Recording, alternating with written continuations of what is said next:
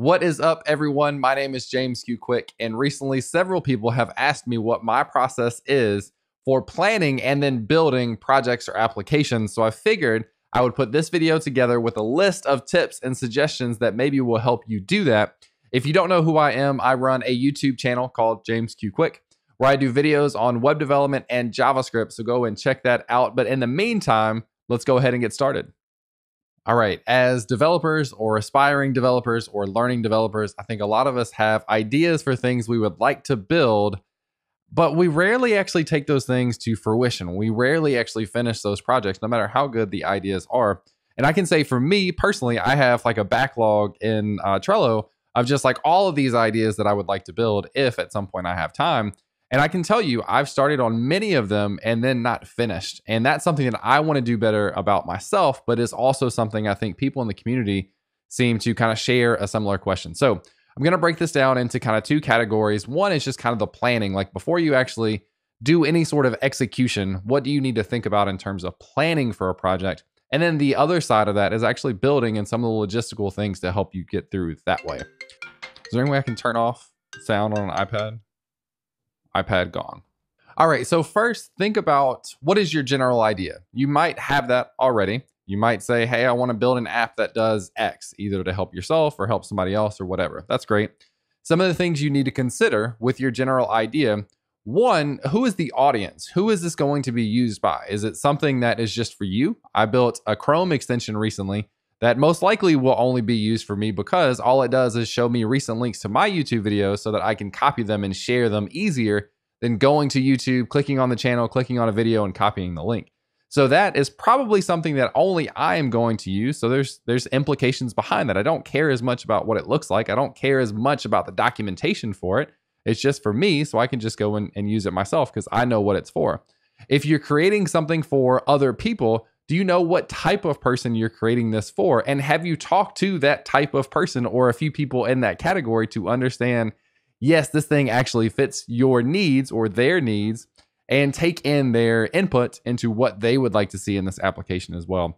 So going around and doing like either formal or informal surveys to get an idea of what you're working on. Now, this is not too serious. If you're working on just a side project that's not meant to grow to be a bigger thing, you may not need to do that, but you might ask some questions.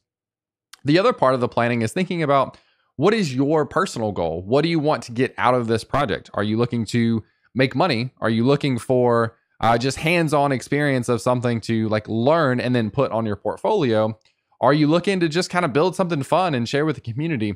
Think about what it is you want to get out of this, and that can help you kind of define goals along the way. At a certain point in a month, I want to feel comfortable doing X, working with MongoDB, for example, if this is a learning opportunity for you.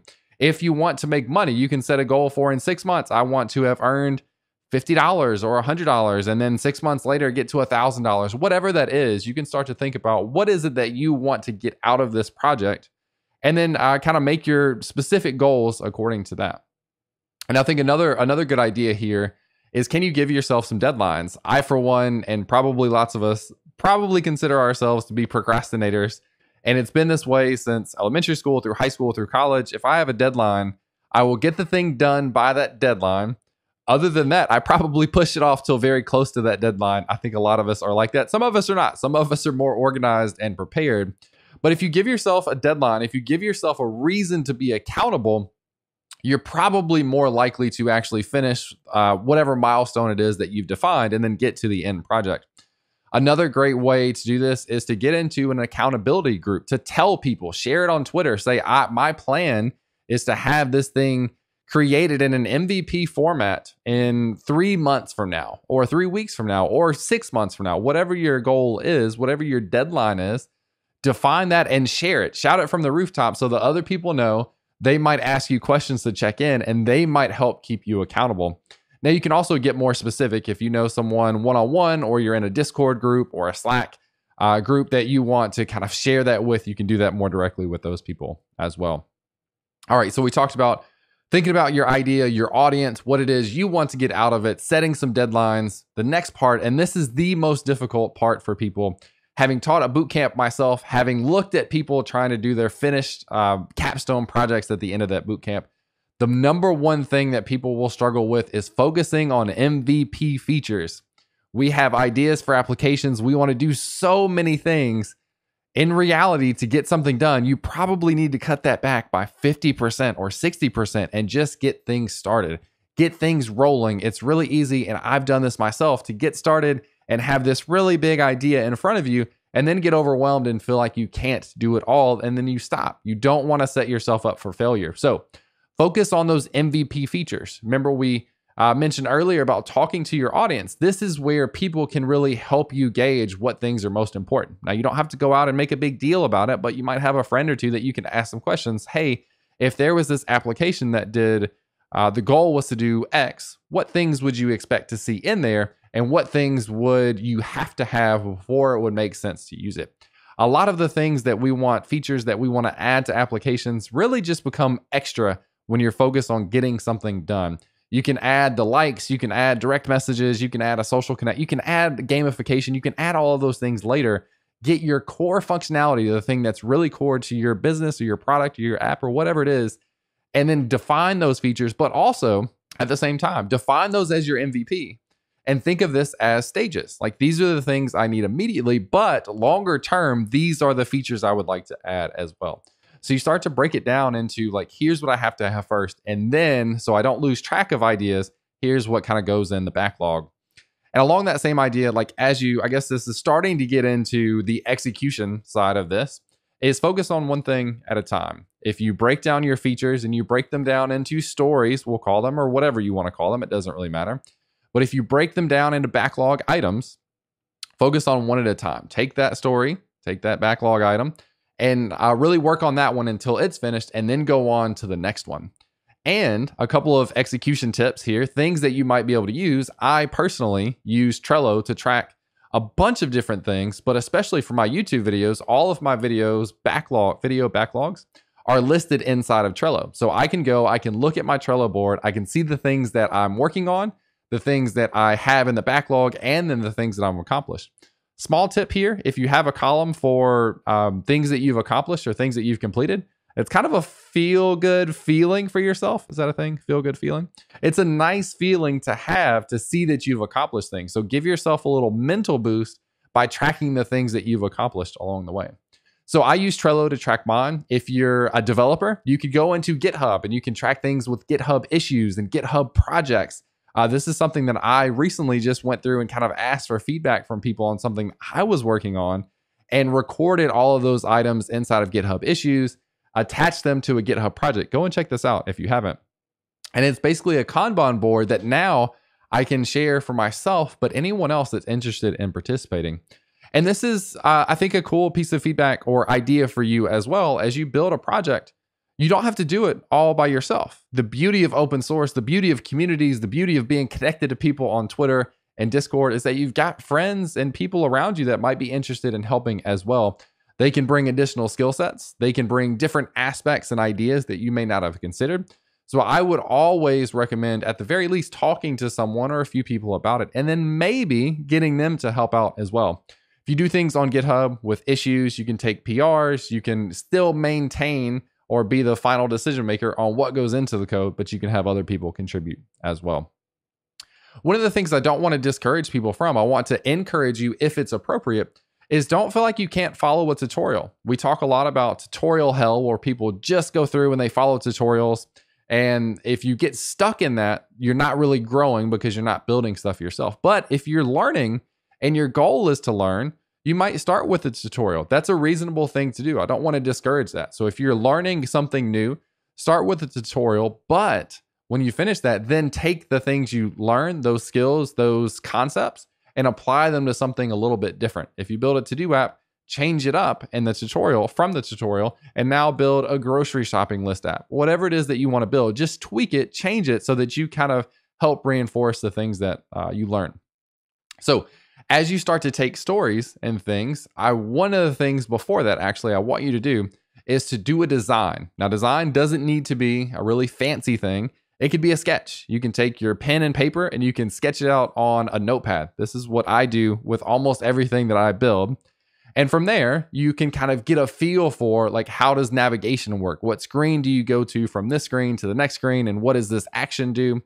You get a feel for the application and you start to kind of realize really quickly, it doesn't quite work the way I thought it would. You can take that to the next level. You can take your just hand drawings and you can take that to something like Figma or Sketch and actually be able to lay that out in a design tool to really then be able to see what the application, the project is going to look like. Now, for me as a developer, one of the biggest things that I struggle with that I actively am trying to get better at is being more creative with design and making things look really good.